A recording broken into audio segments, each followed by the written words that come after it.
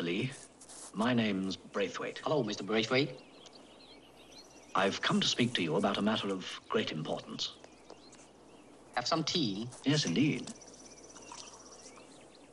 Ah. This is very pleasant. At an outside table, they are served tea in tiny, ornate cups. Lee rises briefly and nods in thanks. Mr. Lee, I've come to speak to you about a tournament of martial arts. A tournament to which you've already received an invitation.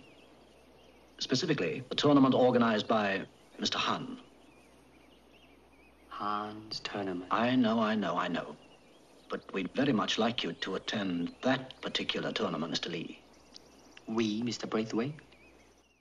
A teenage boy approaches. It's Lao's time. Yes, of course. The boy bows and clasps his hand in greeting. Lee screws his fist into the palm of his other hand and nods. Kick me. Kick me. Lee drops into a defensive stance. The boy kicks at Lee's head and misses. What was that? An exhibition? We need emotional content.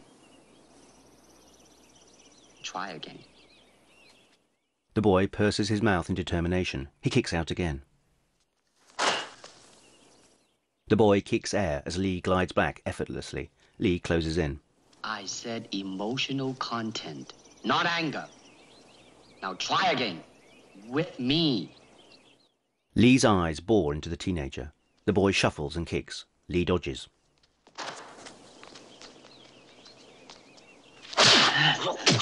That's it. How did it feel to you?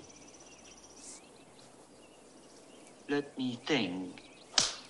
Don't think. Feel.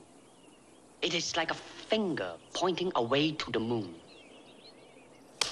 Don't concentrate on the finger or you will miss all that heavenly glory. Do you understand? The boy nods and smiles. Lee slaps his crown. Never take your eyes off your opponent, even when you bow. That's it. The boy bows, eyeing Lee all the time, then trots away.